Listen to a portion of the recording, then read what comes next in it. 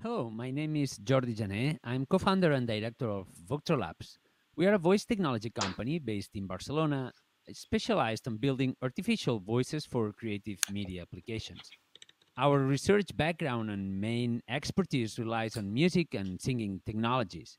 And on behalf of the co-authors, I'm glad to present here at ICASSP a demo of our latest project on singing voice synthesis, which addresses the particular use case of choir singing synthesis. Next, I will do the voiceover for my presentation slides, for which you could listen to some demos at the end of this presentation. Thank you.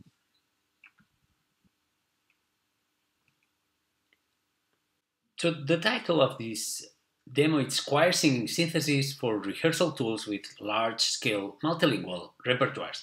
This is a work we've done together with my colleagues Álvaro Sarasúa and Oscar Mayor from Voctro Labs and Jordi Bonada and Merlai Blau, working at the Universitat Pompeu Fabra in Barcelona. The context of this demo is choir singing, which is a popular social and cultural activity. And this work has been done in the scope of the Trompa project, a project funded by the European Commission that has the goal to make accessible public domain digital resources together with state-of-the-art technologies, and in our case, in singing synthesis technologies. Our participation has two goals. First, to build a rehearsal tool to help singing practitioners, and second, to sonify a large multilingual public domain repertoire of choral music. So when we want to synthesize singing, to create an artificial singing voice, we have to pay attention to different aspects compared to text-to-speech or speech synthesis. We have to pay attention to the pitch related to the notes, to the melody, to the timing, timbre, phonetic aspects also for the lyrics, dynamics, and singing style aspects like vibrato, legato type of intonations. So we have to pay attention to these details, although the underlying techniques can be shared.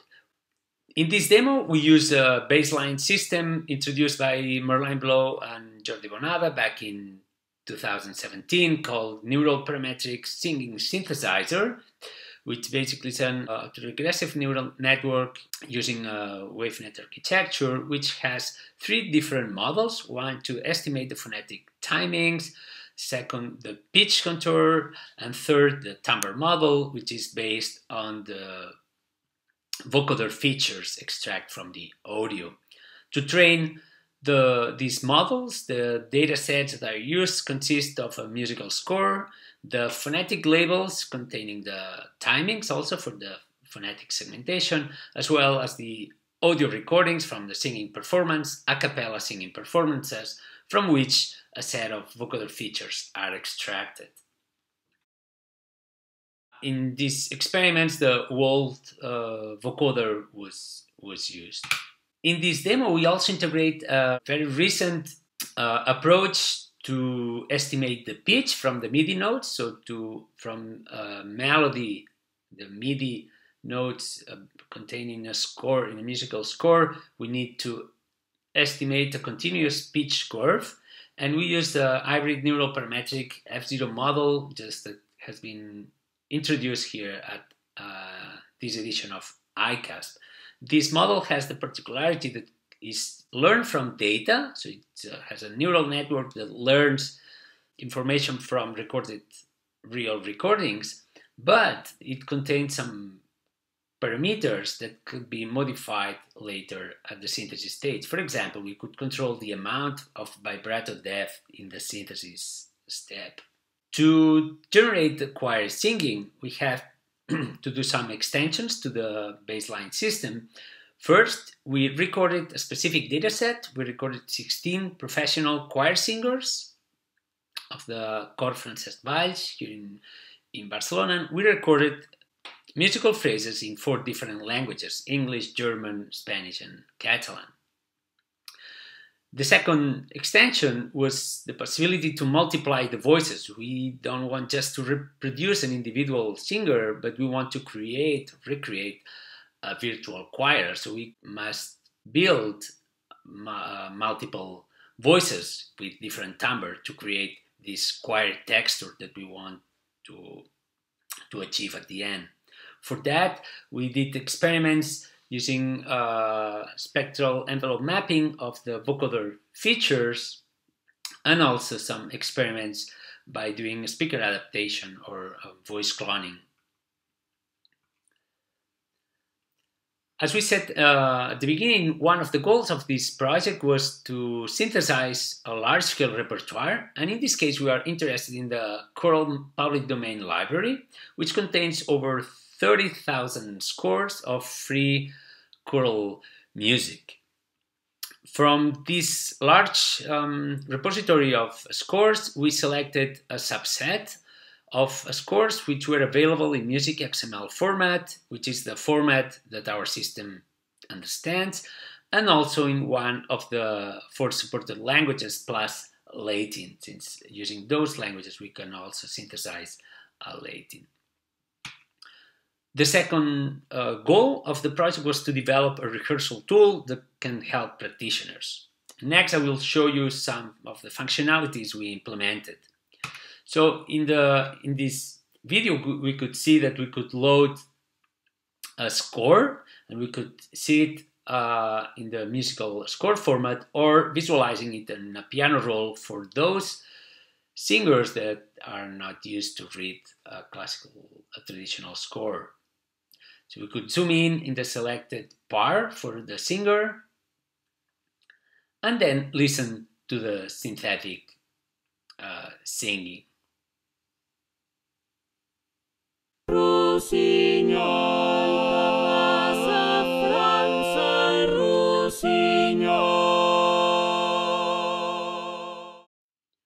We could change also the levels of the different voices.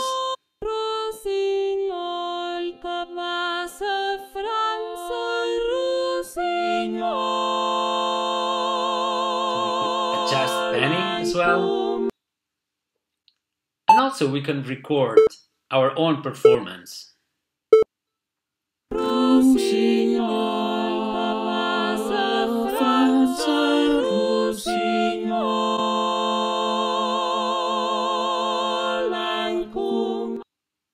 And then visualize on the piano roll extracted analysis. In this case, we extracted the pitch contour of the recorded voice. And next we will play some demos. We rendered a piece by Palestrina, an Italian composer of the 16th century, in this case in Latin.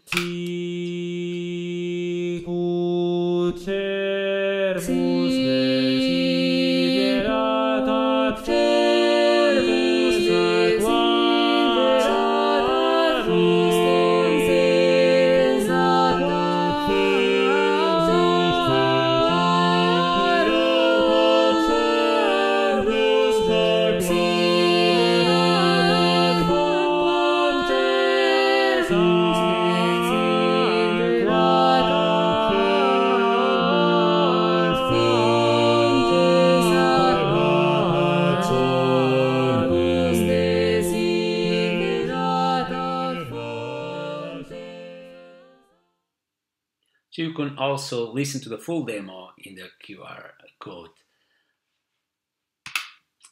And a second demo, it's a musical greeting. In this case, it's an arrangement of Happy Birthday to You, for which in this demo we used a different vocoder based on Mel spectrum. Happy birthday to you. Happy birthday to you.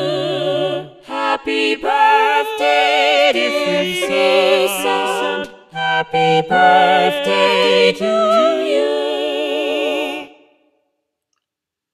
So for those who paid attention here, the vibrato in this example, it it's more present than in the example before, the Sicut Chervis by Palestrina we heard before.